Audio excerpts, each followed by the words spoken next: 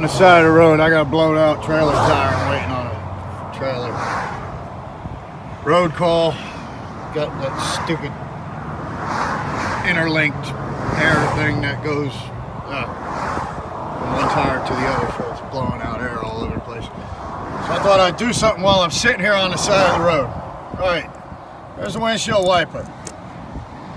This is the stud that comes out of the windshield wiper engine. The motor, windshield wiper motor. This is what rotates. All right, this has got two flat sides, so it's kind of squared off. All right, this is the part that goes on that stud. This spring-loaded hole right here.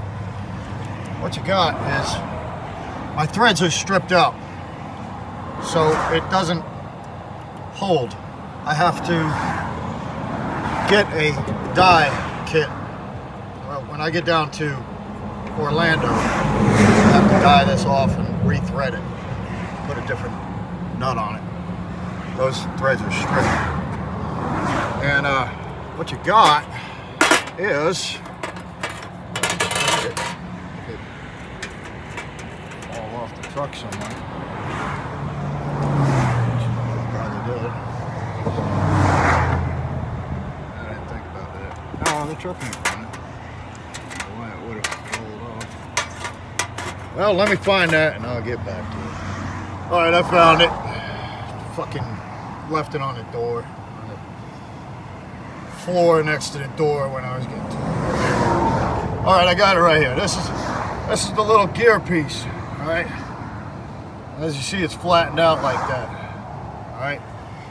Now what happens with this is you put this on here and it won't turn. It goes on the stud and it rotates with this stud. This stud rotates and it rotates the windshield wiper. All right? So all you do is you push that on there all the way. Okay? Someone drilled a hole in this before I bought the truck, and they put a cotter key in there to keep the windshield wiper on there because the threads are stripped out and you can't put a nut on there. Dumbasses. You're gonna fix something, fix it fucking right. So anyway, I gotta go get a die set and rethread that and then put it back together. And what happens is Kenworth windshield wiper is fucking insane. This will go in here, and if you look in here, let's see if we can get it. If you look in there, it's geared inside the windshield wiper arm, okay? So those gears match up to these gears, and that's what locks it on. To take it off, just pull it off. That's all you do. Pry it off, pull it off, whatever, all right? And that keeps, that's how you position it too, okay? So you're gonna put this on here, you're gonna open your windshield wipers to whatever position you want. You know, if you get them all the way open, get them all the way open. And then, okay, once you get like, once you turn the motor on, you get them all the way open, all the way to the outside, you know, just push it on there. That stud will go through that hole, and the gears will lock in there. You might be able to get a better shot of those gears right there. Oh, these windshield wiper arms cost a fucking fortune, man. These things cost like 150 bucks.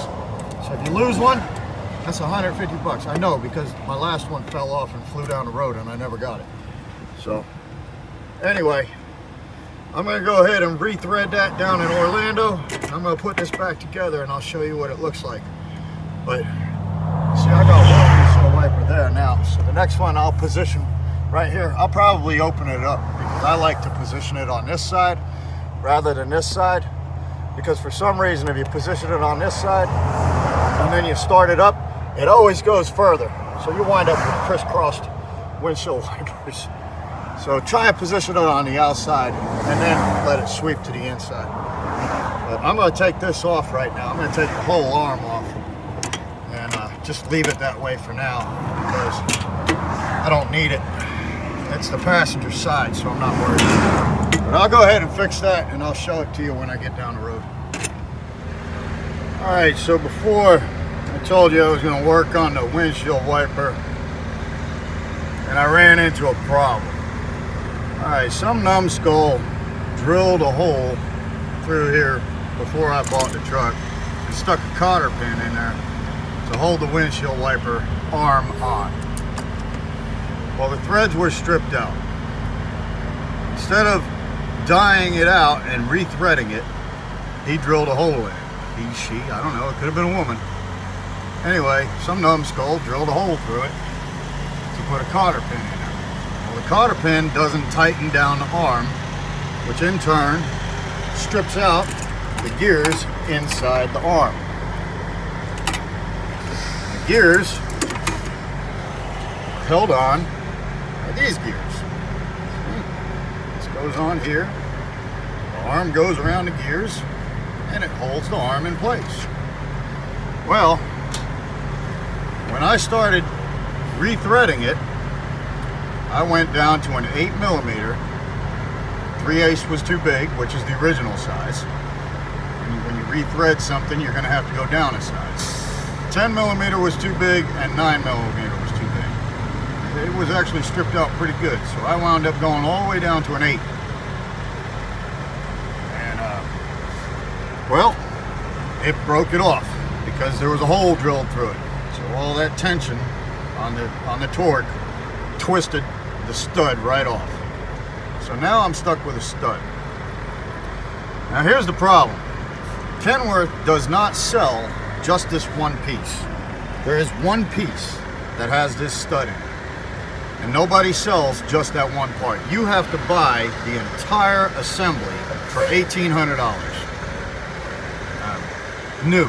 I'm sure I could get one used somewhere, but I don't have time right now. So what I've done, since the stud is no good and the arm is stripped out, I'm going to need a new arm and I'm going to need a new stud regardless. So what I'm going to do is I'm going to take this. Now I've cleaned this up real good, and I've cleaned my gear ring up real good, and I've cleaned the inside of the arm up real good, and I am going to take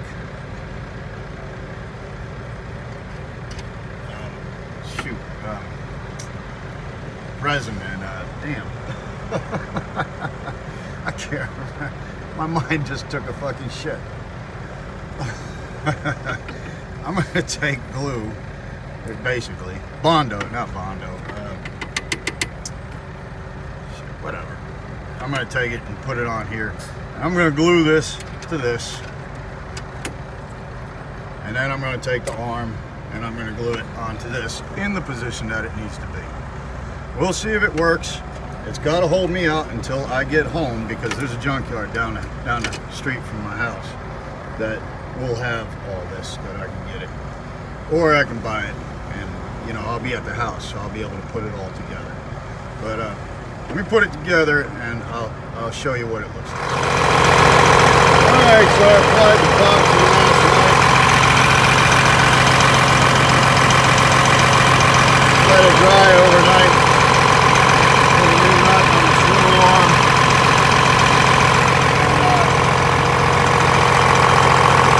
Listened to it last night. Let's see how it works.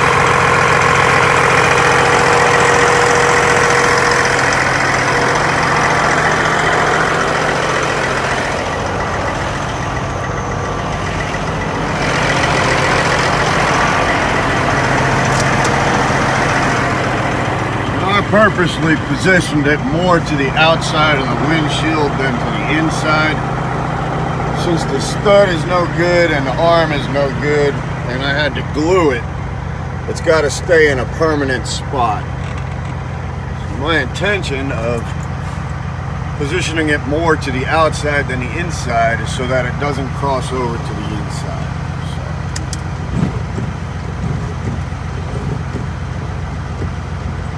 And there we go.